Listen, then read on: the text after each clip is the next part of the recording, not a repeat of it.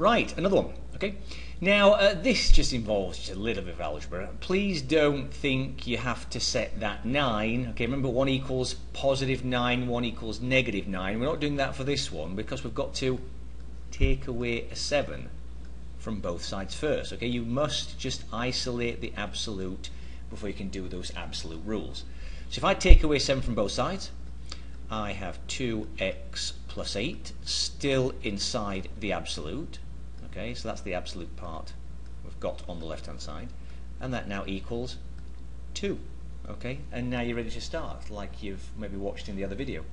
Again, 2x plus 8 equals 2.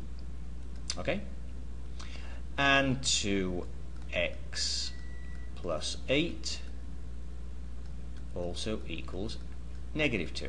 Okay, remember you can now have the negative. You've got rid of all the absolute rules. Remember you can't absolute anything to a negative. Okay, but now I've got rid of the absolutes. It's just one's positive 2, one's a negative 2.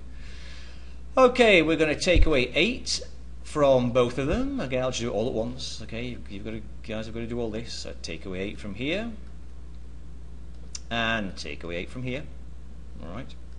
So we have 2x equals negative 6. Hopefully you can do the basic math.